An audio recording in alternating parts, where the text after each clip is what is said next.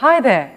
Need steps to insert clip art in Microsoft Office Word 2010 on your Windows 7 based PC? Well, I'm here to help you do just that. At iYogi, our main aim is to help you and your computer get along with each other.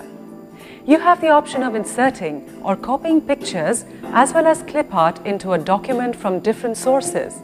Apart from this, you can also change the way in which the picture or clip art is positioned with text within a document.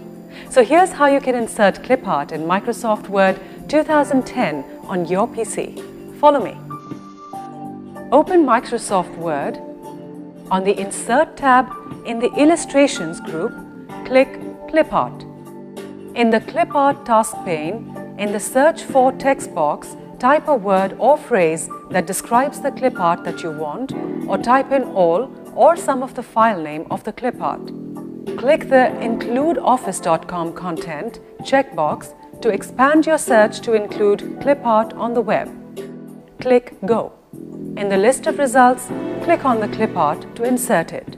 So you see, with the help of these steps, you can insert clip art in Microsoft Office Word 2010 on your Windows 7 based PC in an easy manner. Don't you just love technology? At iYogi, we're on standby to help you get more out of your PC along with its related software and programs. If you have questions on antivirus, security, protection, or on how to work your other devices with your PC, such as syncing your printer, MP3 player, camera, or router, etc., just give us a call. We'd be delighted to help. Go ahead, have fun with your PC. Good karma.